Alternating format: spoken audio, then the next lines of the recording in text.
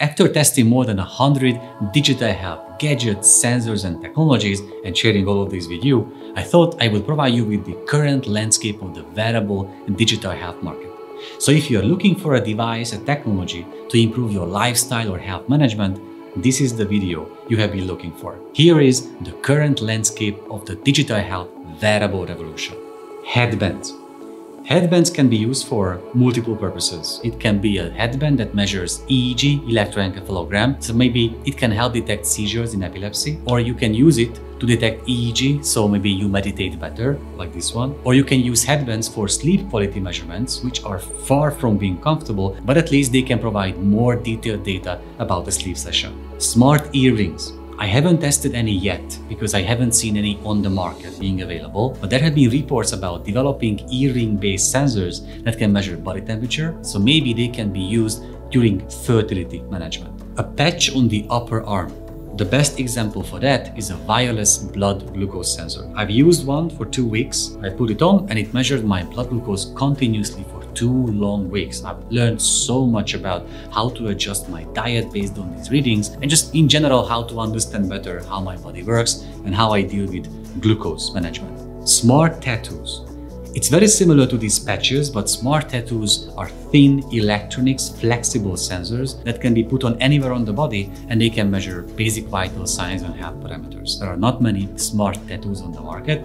There have been some from the company called MC10 that was reported to be used in clinical trials, but we are yet to see smart tattoos being widely available. A smart patch on a chest.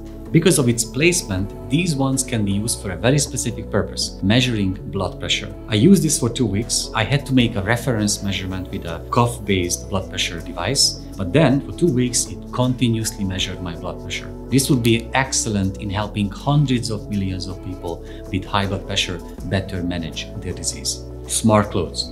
The idea is very simple. You put sensors into the fabric of these smart clothes. It's nothing new. Millions of football players around the world have been using these or fabrics like this one to measure basic vital signs and fitness activities during training sessions. Plus, even astronauts can use that on the International Space Station. Smart socks.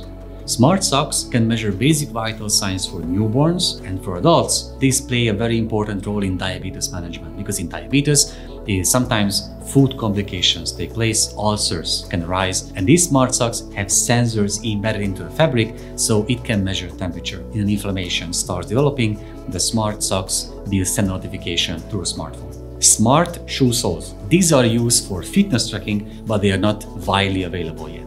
On the upper arm, you can use portable diagnostic devices like this one. It's of course a blood pressure cuff. It measures blood pressure. At the same time, it can do a heart rate measurement, plus an ECG, and at the end, with this sensor here, it can listen to cardiac and lung sounds. Portable combined diagnostic device. Of course, far the most important wearable on the market is the category of smartwatches. There are more than 220 million people just in the US wearing a sort of a smartwatch. These can measure vital signs, health parameters, some of them even ECGs, and of course the future iterations might be able to measure blood glucose and blood pressure at once in one package. Smart bracelets. Very similar to smartwatches, but there is no interface or screen. And these bracelets have a very specific purpose. Like this one was designed to measure blood pressure continuously. After reference management, it will be able to measure blood pressure for weeks and maybe once a month you have to charge it. Great example for blood pressure management.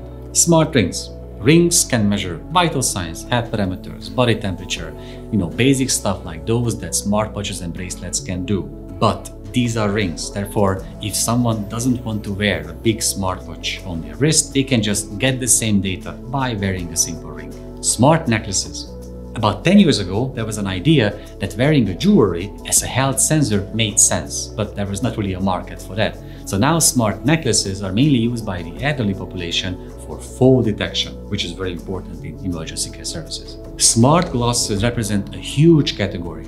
Augmented and mixed reality glasses that can measure some basic vital signs can belong to this category, just like the Google Glass. Plus devices like this one, with which by putting the smartphone on the front, we can do an eye vision test, and it can also test patients for color blindness. Sensors on the belt.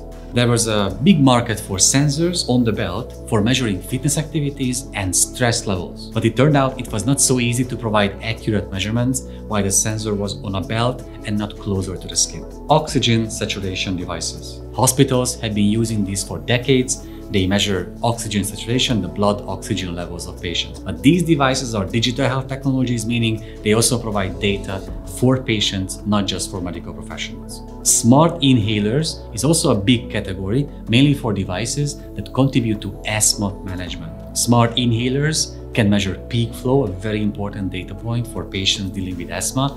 And devices like this can measure the number of puffs a patient takes a day, this way contributing to their even drug management in asthma. And last but not least, ear sensors or otoscopes. These otoscopes can provide video recording or photos of the inner ear, and some of the newest iterations can also measure like basic body temperature and vital signs. But the most important feature of these devices is to make remote care otolaryngology consultations accessible. So this is the current landscape. You will find links to all of these and the reviews and articles and videos we have published about these technologies in the description of this video. If I missed something, a new area of wearables, please let me know. And of course, like usual, I will keep on updating you about all the exciting things happening in the wearable digital health market. Cheers! If you like this video, please subscribe below to get all the videos about the future of medicine, healthcare, and advanced technologies. Also, please check out medicalfuturist.thinkific.com to access our courses on digital health and AI's role in the future of healthcare. See you there.